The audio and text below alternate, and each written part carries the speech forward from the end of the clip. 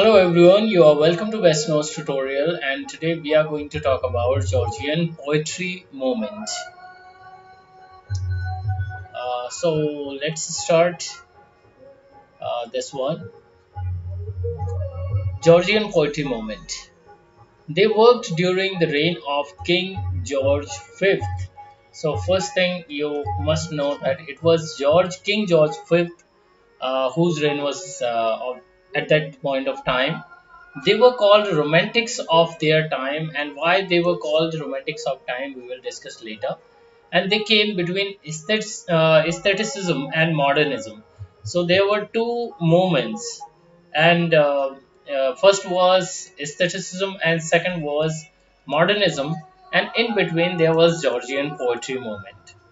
Georgian poetry is seen as a rejection of aestheticism, and whenever, as I told you in several videos, that all or most of, we cannot say all, but most of movements in English literature are rejection, or you can say are against to some other movements.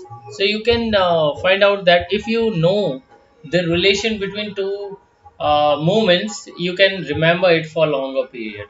Aestheticism has a motto.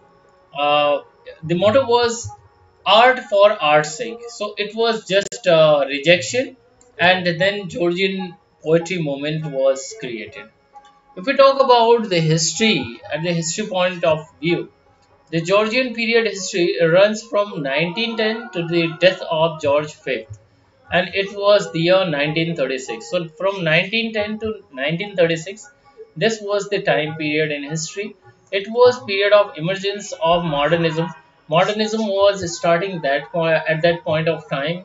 We all know on Georgian poet, if we take some examples, first is Robert Graves, Edmund Charles Brundle, and Walter de la Mare. Now here first poet is Robert Graves. Robert Graves, he was born in London in 1895 and he served in army. So most of these writers served in army and affected by the post-traumatic stress disorder, which is called PTSD as well in short form, post-traumatic stress disorder. Here, Robert Graves wrote one of his best poem at that time, "The Cool Web," and "The Cool Web" got published in 1927. Poem tells about importance of a language. So this was the subject matter, or you can say theme. Edmund Charles Blunden. Edmund Charles Blunden, he was born in 1896 in London, and he fought in World War. As I told you, both the writers fought in World War. They were soldiers. Undertones of War. So this is his work, 1928, and it was a memoir. He shares his experience of war as he was fighting in war.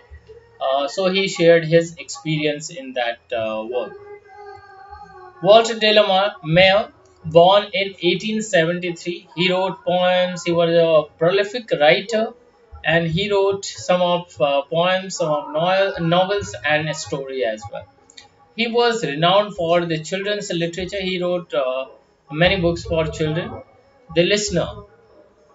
This was his first poem, and this was his best poem. Got published in 1912. And here is the story of a speaker visit a house inhabited by the ghost. So this was the subject matter of this poem.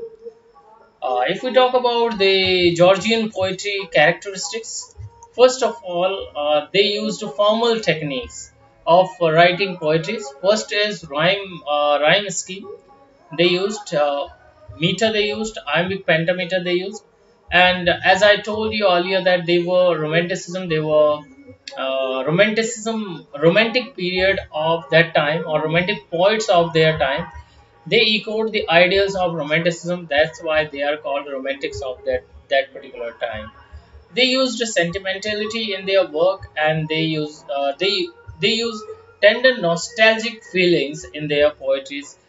related to love, nature, and that's why you can connect it to the romanticism. They used simple rhyme schemes in their poetry. So these are the characteristics. So hopefully you understood what period is Georgian period. Why are they called Georgian period, Georgian uh, poets, and when it ends, who were the Georgian poets and why they were called romantics.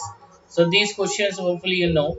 If you are interested in any kind of course or PDF notes, you can WhatsApp on our WhatsApp number 74092871156. Thank you for watching. See you tomorrow at 7:30 p.m. sharp. So if you are visiting our channel first time, you must know that we have English literature class daily at 7:30 p.m. So see you tomorrow at 7:30 p.m.